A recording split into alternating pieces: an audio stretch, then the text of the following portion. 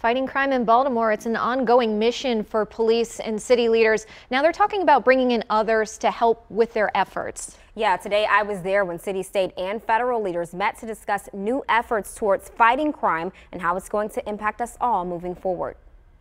It is utterly impossible for a city to thrive when residents do not feel safe in their neighborhoods. While city leaders are working to fight crime in Baltimore, today Governor Larry Hogan, U.S. Attorney Eric Barron, and other state and federal leaders discussed new collaboration efforts to tackle crime in our communities. A few months ago, the General Assembly approved Governor Hogan's crime funding package.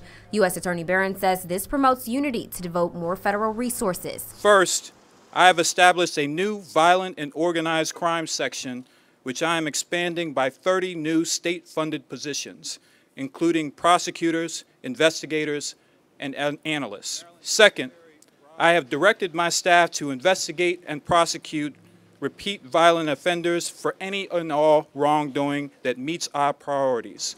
Finally, I have directed my staff to actively review firearms cases for violations of the federal school zone statute. He says because school grounds should be safe, sacred, and free of fear.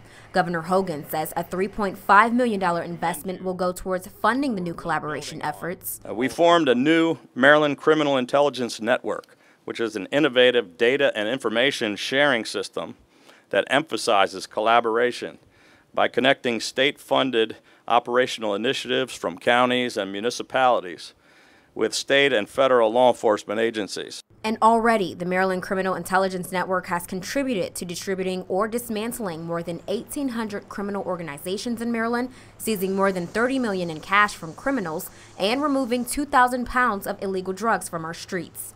Mayor Scott says it's collaborative efforts like these that support his comprehensive violence prevention plan aimed to have safer streets in Baltimore City. We are united in our mission to reduce violent crime and get individuals involved in that violence off our streets.